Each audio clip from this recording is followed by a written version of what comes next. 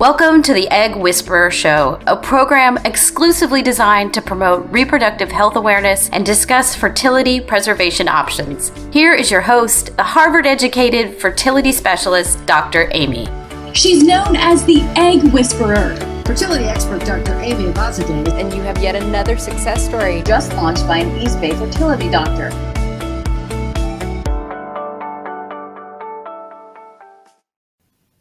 Welcome to the Egg Whisperer Show. You guys, I'm so excited. I have a rock star of a fertility doctor on, Dr. John Jain. Hi, John. Thanks for joining me today. Hi, Dr. Amy. Good to be here. I'm not Dr. Amy, John. I'm Amy to you. No, I'm just kidding. Dr. Amy to everyone else. I'm just kidding. I'm Amy. I'm Amy to whoever wants to call me Amy. Well, we're going to talk about something that's near and dear to my heart, especially as a woman who's in her 40s, and that's fertility and pregnancy over 40. And of course, there's no better person to talk about this than you, because you run one of the most successful egg donor. And I know, guys, when I say egg donor 40, don't feel like I'm giving up on you, but egg donor banks, not just a bank, but also agency in terms of running egg donors through fresh cycles. One of the best that I have ever seen in my entire life, in the entire world. So I applaud you. So thank you, John. I just had to start off by saying that. Thank you. Well, we've had some great success together, you and I, Amy. So it has. It's been really special for me to be able to refer patients to you, because I know they're going to be in really good hands when they see you. So just talk a little bit about yourself here. Or I'll talk about you, actually. So you're a board certified reproductive endocrinologist and a pioneer in the field with at least 20 years of academic experience. Well, at least 20 years of experience, and a lot of that academic, including a decade as a decorated professor of OBGYN at USC School of Medicine. And at USC, you also spearheaded egg freezing research and subsequently created the university's egg freezing program. And that's one of the things you're very famous for, certainly. And you now bring that expertise to Santa Monica Fertility, and you're dedicated to advancements in the area of cryopreservation through cutting edge research as well. So welcome to the show. But I'm super curious. Why did you decide to go into fertility? yeah, great field, isn't it? Both you and I made the right move, I think. Back when I was in residency in the early 90s, I felt like a kid in a candy store. It's such a great field. There's OB, there's high-risk OB, there's gynecology and all the women's health fields. And then there was reproductive endocrinology, and it was innovative and exciting and technologically cool. I actually just saw it sort of blossoming into a real remarkable science and being able to help build families. And I was really interested in how, as professionals, we'll be able to improve childhood health through embryos. And look, 30 years later, it's kind of coming true. We can do a lot more and help patients become parents, build families, and all the cool in vitro stuff in molecular genetics. I think it's still a phenomenal and wonderful field to be in. But that's how I picked it, and I'm glad I did. Yeah, it's really fun. I mean, it obviously comes with its challenges, of course, but I agree. I agree with you. Thank you for sharing that. And tell us about Santa Monica Fertility. I mean, tell us about what made you start your own practice. Well, you alluded to the fact that I was at USC for quite some time. We don't really hit our stride, right, till we leave fellowship and get out and practice. So I spent some extra time in academics. I'm really happy I did. And when I was there, I did a lot of work on egg freezing, which was very novel at the time in the early 2000s. Did one of the first clinical trials actually in the world and had babies. It was pretty exciting. And then I actually created the first donor egg bank in California, way back in the day, maybe before its time. And it was that egg freezing technology that led me out of USC. So I built Santa Monica to do that, to offer egg freezing to women who want to freeze their own eggs and to pursue donor egg banking. Now we're talking almost 20 years ago. So today, we talk about egg freezing and women are like, yeah, I want to freeze my eggs. It's sort of commonplace. Do you know that in 2009, I did the national debate at the American Society of Reproductive Medicine, and my side was women should be allowed to freeze their eggs if they're consented to do so. Well, that was contentious at the time. We speed ahead, 12, 13 years later, now it's commonplace because it does work and it's a great thing. So, it's interesting. I came to Santa Monica Fertility. We froze eggs for women, and then I built the egg bank. And now we've metamorphosized into a third-party reproduction center. So we focus on donor eggs, both fresh shared cycles, an egg bank, and surrogacy. And we put it all together with the medical care, an integrated practice, and patients find it less stressful, and the success rates speak for themselves.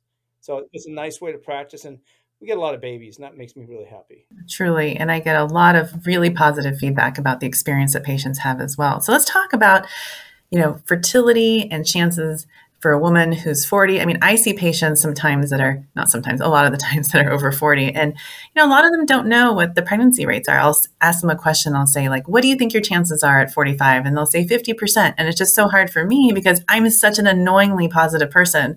It's hard for me to be like, well, actually, it's more like slim to none. So, in your own words, what do people need to know about fertility rates and natural conception when they're over 40?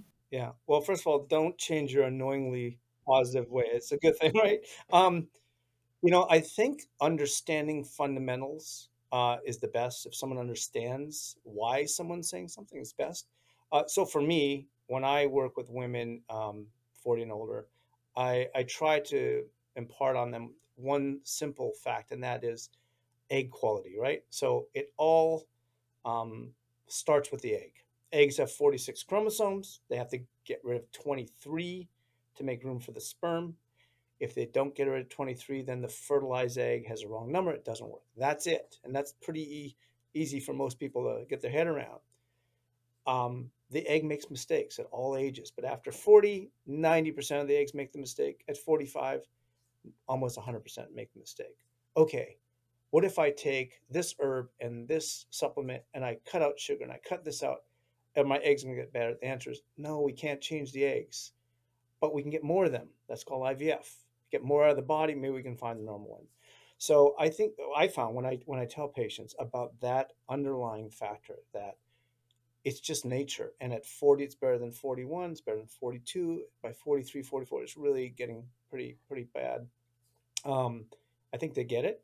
It doesn't mean they shouldn't try, but with that piece of information, and then understand that IVF is not magic. It just gets more eggs out of the body, but it doesn't help the egg. I think those two pieces of information I found to be very useful to patients. Right. I mean, IVF is magic when it works. A lot of times, I mean, I don't think people realize that if you look at live births across the board for all comers, most of the time it actually doesn't work. If you take every single person that does IVF in this country every year, less than 50% will actually take home a baby. And that's really hard. But I think when you're over 40, if you were to choose between cycling yourself, depending on your situation, versus an egg donor, obviously that will take you up closer to not 100%, but a lot higher. What about men and women? Do men see that same rate of decline when they're over 40 as women?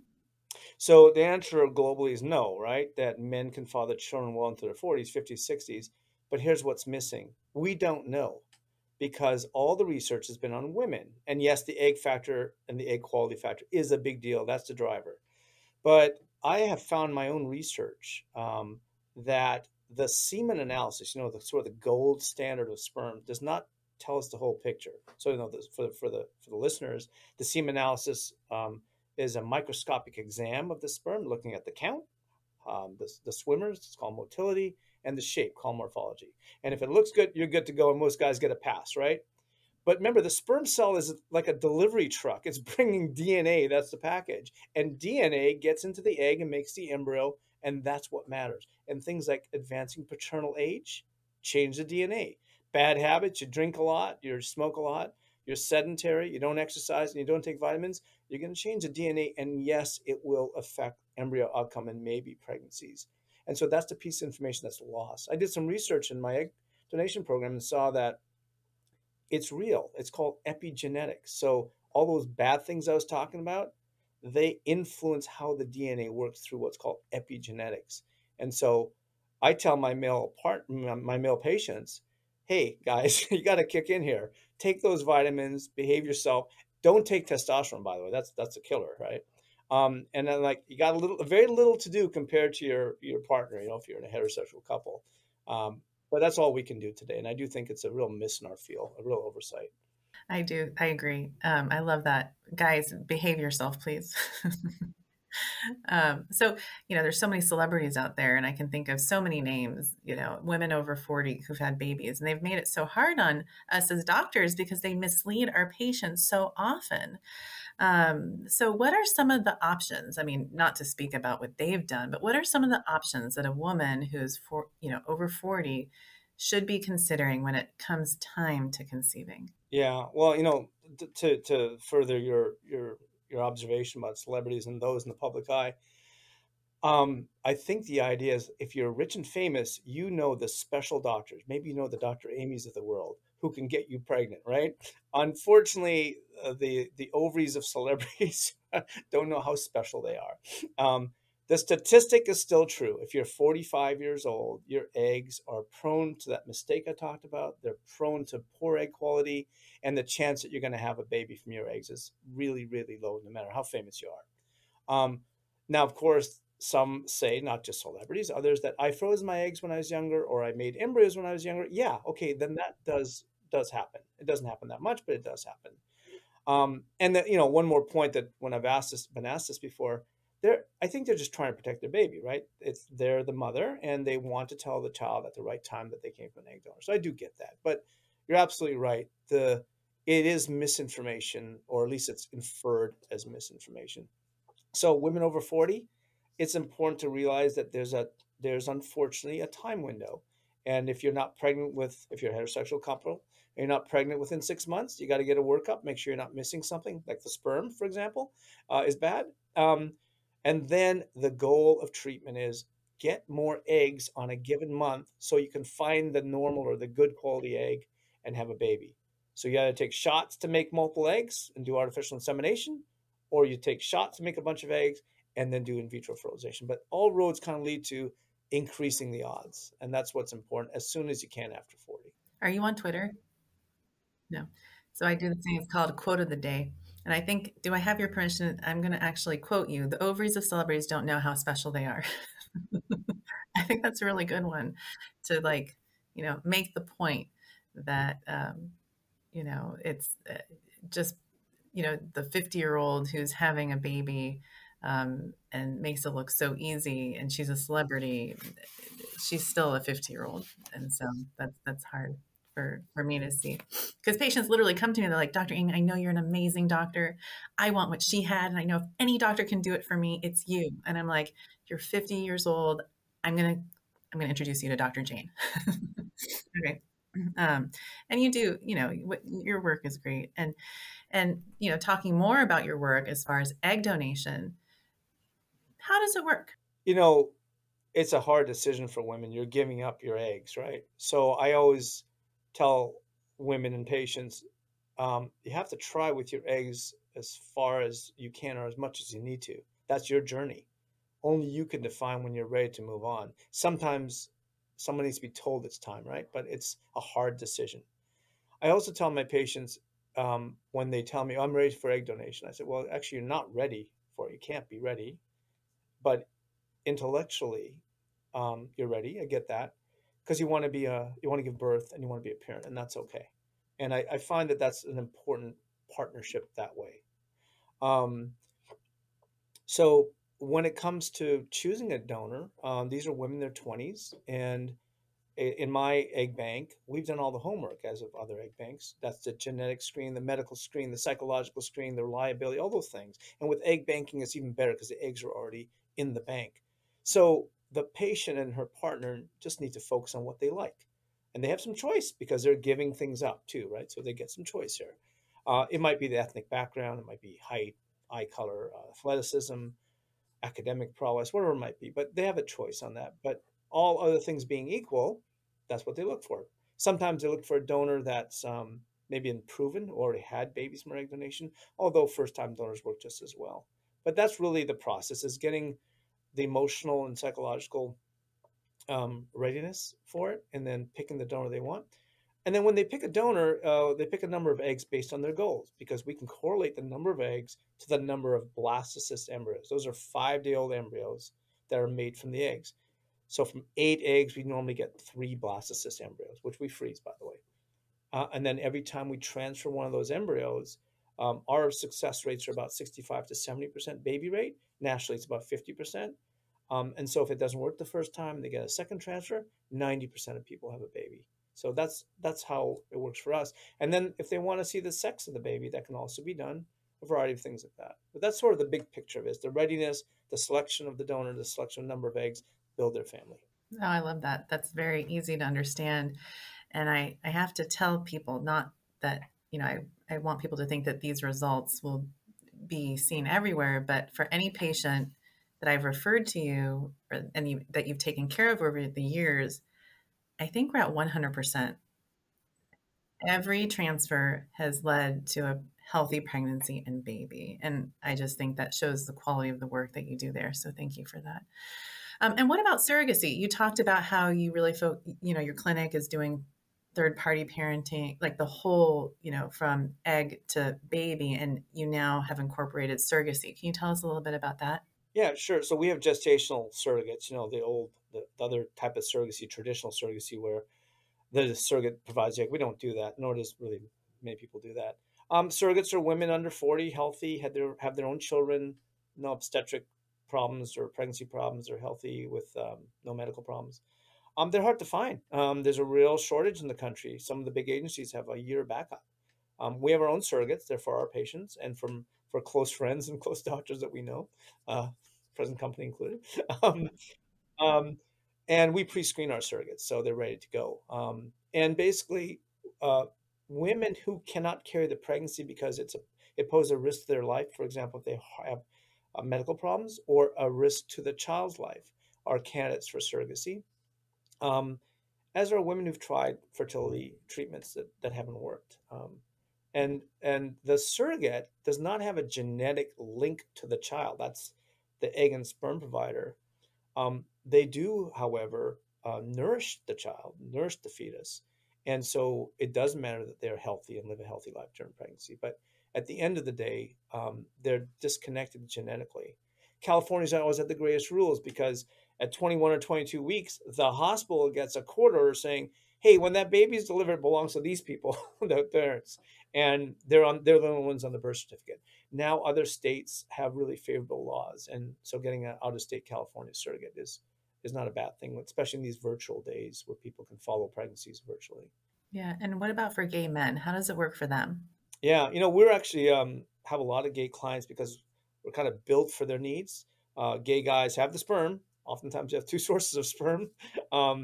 But we have the eggs and we have the surrogate and we have the medical care. And so, just like any other couple or single person, they pick the eggs and we create the embryos and the surrogate carries it for them.